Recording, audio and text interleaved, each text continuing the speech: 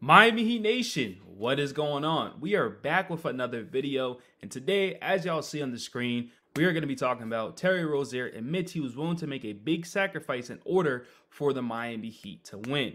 But before we do start today's video, if you guys are a diehard Miami Heat fan and want to stay updated to all Miami Heat content, this is the perfect channel for y'all. Smash the subscribe button, turn on post notifications, drop a like, and comment down. And also, guys, I do have a Miami Heat Discord server. The link will be in the description if you want to join that. And also, I will be introducing my new Twitter. That's all Miami Heat content, and TikTok. They also will be in the link in the description. I appreciate you guys so much and all the support, and let's continue grinding. So, we all know Terry Rozier was a star in Charlotte. He got traded to the Miami Heat, and he had to sacrifice a role, right? In Charlotte, he was going to get 50 million shots. He was going to get the 40-point games, a game winner, have the ball in his hands and stuff like that.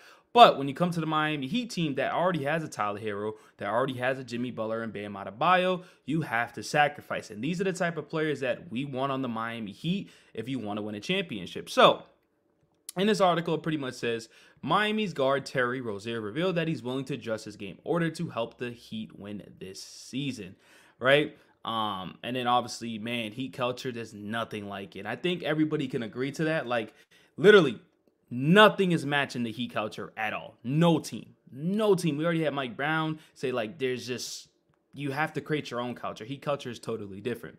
But, in quotations, it says, just understanding going from losing to winning, man. Rozier said, when asked, the biggest challenge has been adjusting to life with the Heat. Whatever you got to do to get over the hump to win, I'm all for it. I don't care if I got to play in dunker every night, if I got to set screens. I'm all about winning. I think that's why they brought me here.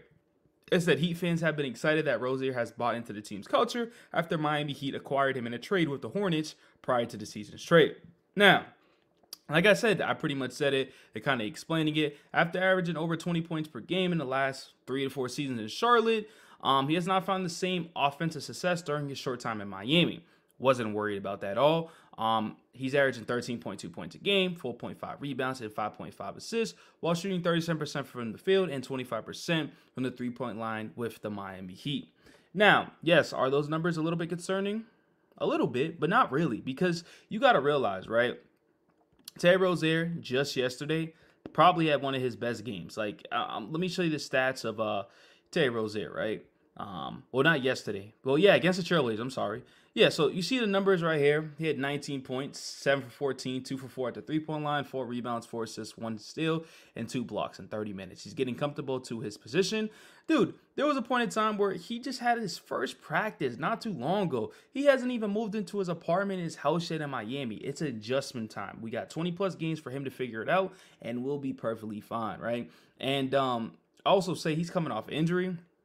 You know, he missed a couple of these games. I'm glad he's back. Different lineups, different rotations, different players that he doesn't have chemistry with. He'll be fine. But I'm just glad that he's sacrificing and he do whatever it takes to win a championship. And that's all that matters to me. And I'm glad that Terry Rozier is on this team. And I honestly think he'll be on this team for a little bit longer after this season. So, Heat Nation, we got a good guy. Let us know in the comment sections what do you guys think about Terry Rozier. And once again, if y'all enjoyed today's video, drop a like, subscribe, notifications on, comment, and all that good stuff. And make sure you follow my Twitter, my TikTok, and join my Discord down below. We're going to continue to build this Heat culture up. And I love you guys so much once again, and I'm out of here. Peace.